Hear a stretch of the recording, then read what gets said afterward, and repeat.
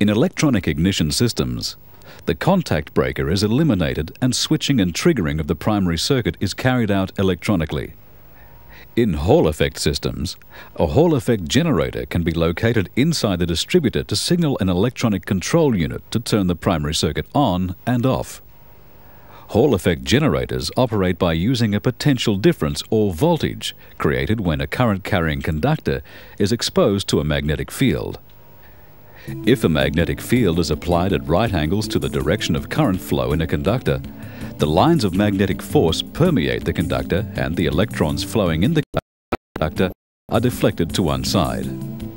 This deflection creates a potential difference across the conductor. The stronger the magnetic field, the higher the voltage. This is called the Hall effect voltage. And if the magnetic field is alternately shielded and exposed, it can be used as a switching device. Hall devices are made of semiconductor material because it produces a better effect.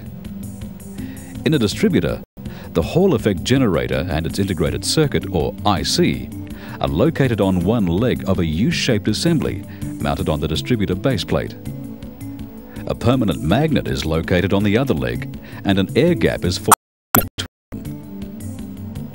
An interrupter ring, which has the same number of blades and windows as engine cylinders, is rotated by the distributor shaft, moving the blades through the air gap.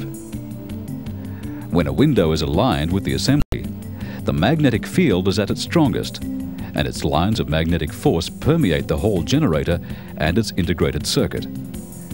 This allows the generator to switch to ground the low current signal voltage applied to it. When the interrupter ring rotates so that the blade aligns with the assembly, the magnetic field is shielded from the generator and the signal voltage is not switched to ground. With continuous rotation, the blades repeatedly move in the air and the signal voltage will appear to turn on and off repeatedly. This can be used to control the operation of the ignition coil primary circuit.